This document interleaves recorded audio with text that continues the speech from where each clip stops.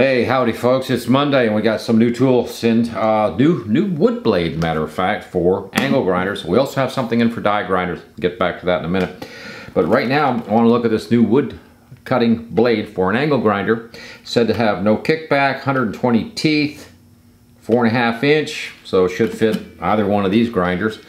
We'll find out. Yeah, let's get started, yes.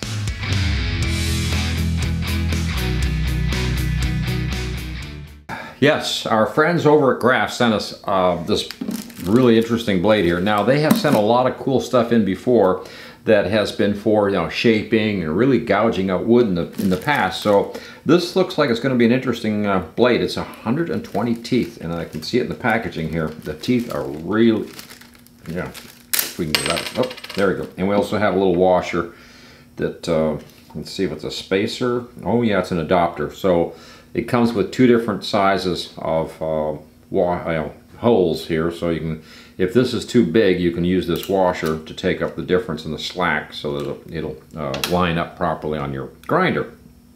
Makes sense. It also comes with this protective gasket on it, so we get that off. There we go. Now, yeah, wow, that is pretty interesting. Well, let's mount it up on the, well, let's go with the Porter cable. I've had trouble with the Porter cable in the past because the guard interferes when you mount something, and we'll see if that's going to be the case today. I don't know. Let's get her mounted on the Porter cable here.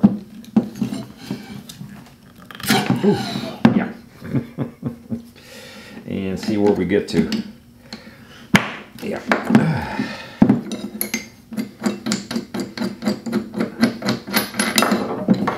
No, we didn't do that. Yeah, it's overrated. Okay, let's see if we're going to have the interference problem again. Yeah, we do. Again, we're going to hit the guard. Let's see if we can't do something about that or not. I move the guard down as far as I possibly can. No, it's still hitting the guard. We've had this problem in the past. I've had to actually make a 3D print a little spacer under here to try to get it up.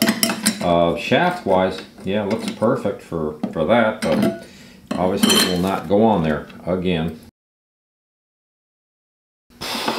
Okay, now it's been 6 minutes later and I made a spacer washer again, as I forgot about the last time we had something in like this where it's a flat, even these discs, the same problem. They run into the guard back here because there's no, you need a spacer in there, and there just isn't when you buy these cheap tools like a Porter cable grinder that's on sale for, I think it was $29 or something. So I printed a spacer washer. Now, you need to make sure that spacer washer fits two things, because you want surface contact between the inside of the blade and the outside of the blade. So when you make your spacer washer, you want to come around this, but you also want this not to hit and conflict with this, because you want to be able to get tight. So when you draw this up, I actually spaced it 8 millimeters was the spacing I picked for it, to make sure that this would not, this blade's going to be absolutely tight because it's up against the plastic of the washer that I just made on a 3D printer. Again, I keep telling you guys, 3D printer around the workshop, man, it just gets you out of some of the weirdest things. In this case, this is another one of, this is an excellent example of how a 3D printer can save a tremendous amount of time. I would have to run all over town and try to figure out some kind of a washer or an adapter, or buy a different grinder. But I just 6 minutes printed that little blue washer. I don't know if you can see that very well. Focus. And it's now this blade is absolutely tight with the machine, and we can try the machine out on a piece of lumber. I'm going to stick some junk wood over here, a piece of scrap, and we'll just cut through with this blade, just see how it does. The kickback thing's got me kind of questioning it, why there's no, it has, it's said to have kickback, it says no kickback, so safe cut and all that, so like, yeah, okay, cool, good. I was going to try the battery operated one, but I think we'll just pass on it, just go full electric with the power cord and all the goodies on this one. Graff makes a lot of different ones. I'll be putting links in the description below for several different blades that we have here, but also back, about a year ago or so, I think we did a really cool one that was for like shaping wood, and you just tremendous, you know, tear out kind of thing for taking wood down really quickly. And before that, we had some really nice blades in as well that were, again, very aggressive to lumber. And they've made a lot of really cool blades. These people don't kid around. They make some serious stuff. So we're gonna try this on a piece of scrap right here, right? Okay, I'm just gonna go straight down through here and we'll just see how the blade goes. This is a 3/4 inch piece of plywood, so we'll just give her a shot and see how she does.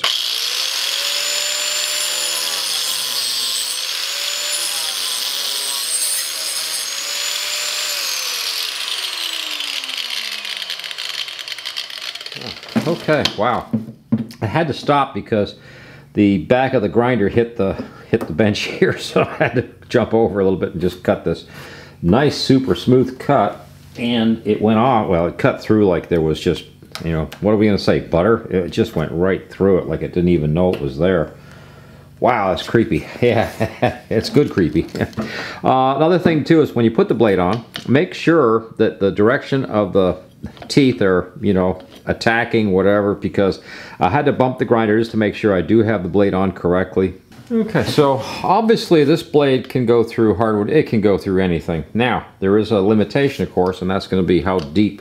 So I got a 2x4 out, so I'm just going to show you how deep you can go. There's as deep as I can get it. Looks like it's just about a little bit better than maybe an inch, yeah, of depth on the lumber. So as long as you're cutting like 1/2 inch, 3/4, something like that, you can just run right through it. Or you can just go around and around, of course, and cut the whole thing off. But this blade is so incredibly sharp. It's nuts. You can feel it. It's like a razor blade. So what is this for? Who's it for? Well, it's anybody that does woodworking, of course, but there's actually a rating on here, and it's rated for, of course, lumber or wood, like we just saw, but they also mention MDF, which, you know, that can be kind of a really funny thing to cut down. But here's the one that really got me, was laminate, like laminate flooring. That thing would be excellent, especially if you have to take a little piece out of some flooring if you're doing pergo board or something like that.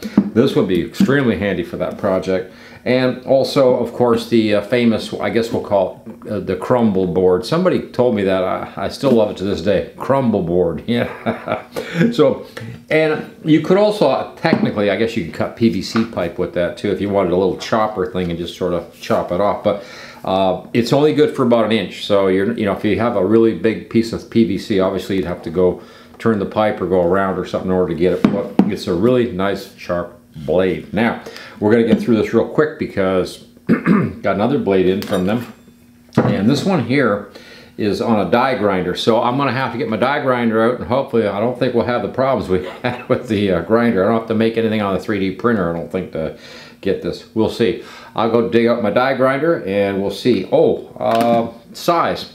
That's a 7/8 hole is the stock hole on the blade. Just thought I'd mention that. 4.5 inch, of course, for the diameter. And the blade itself, I don't know if they had the dimension on that thing or not. I thought they did. Seems to me they did have it on here someplace. And yeah, and it was 11/64 is the thickness of the blade. So whatever. It's actually a 2mm blade. So yeah, that's that metric thing again. It's like it's just getting more and more metric, isn't it? Yeah. But let's get into this. This is for a die grinder, and I don't even know how many teeth it is. Wow. Okay, 80 teeth. It's a 3-inch with a 76mm in size here, this way again. So yeah, let's get this mounted to a die grinder, and we'll cut another piece of wood. Yeah. Okay, a couple of quick notes.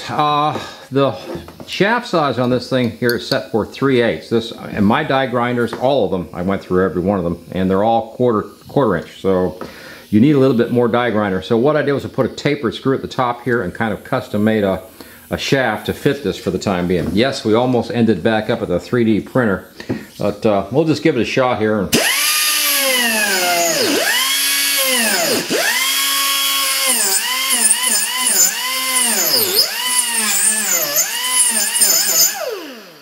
Okay, really works great. I would not want to get my hands anywhere near that blade though. Wow, let's take that off the airline. But yes, that is an awesome blade. So let's get this finished up. Wow. I've got to thank Tatina for sending this over to us, because I knew when she mentioned it and said, "Hi, it's Graff. We've got some cool blades for you."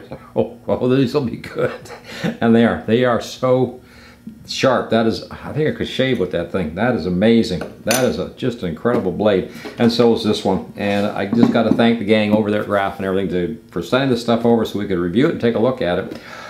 If you're into any kind of custom woodworking, anything like that, flooring and all the rest of it, stuff like this is sometimes what you need, especially for crafting and all that. It's, again, you know, these are the blades geared towards that idea. And I wish I could put you onto the other episodes where we had other Graff components, because we did have a lot of Graff products come through. I think this is 6 or 7 blades now, different types that have come through. And everything that has come in has actually been technically better, you know, than expected. So that's a really good thing. Now, this is Monday, and I'm going to have to call it a day because I've got some other work I got to get into. So that was it for today. But thank you again for watching Coffee and Tools. Please like, share, subscribe, ring the notice bell, because I guess Thursday we're going to try to get that darn tool out of here, and we'll put another one up for grabs for a viewer. Yes. So we'll have some contests, giveaways. Yes. I'm out of here.